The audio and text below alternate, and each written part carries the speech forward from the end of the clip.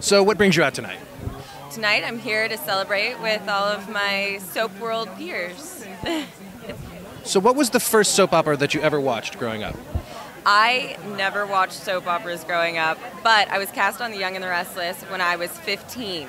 So I was thrust into the soap world, and it was so brand new to me. It was really exciting. It was like something I had never been immersed in. So yeah. So what's that like? Like going from like regular life to like high school all of a sudden you're doing like theater at gunpoint. Theater at gunpoint, that is hilarious. I was in school and going to Young and the Restless back and forth.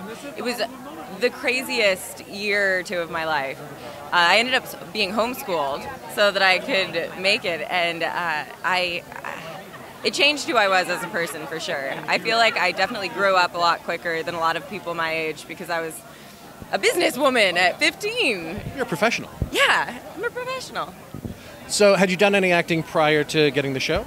Yeah, I was actually really into comedy. I had always done comedy, and then I started on Young and the Restless when I was 15, and I was there for 2 years.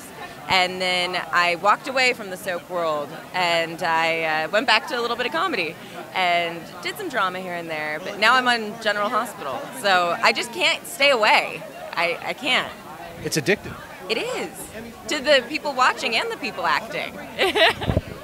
So who's the funniest person that you've worked on with the soap?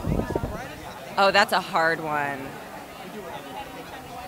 I don't want to make anyone upset. I think Roger Howarth has to be the funniest, though. I think he has to be. I think everyone else will understand. So doing comedy, it's a different muscle versus soap. Oh yeah.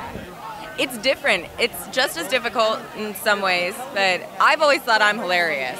So to be able to have people laughing at me, that's like just the best. I love making people laugh. There's nothing that feels that good.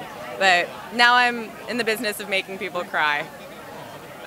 That's like a very important thing. Like a lot of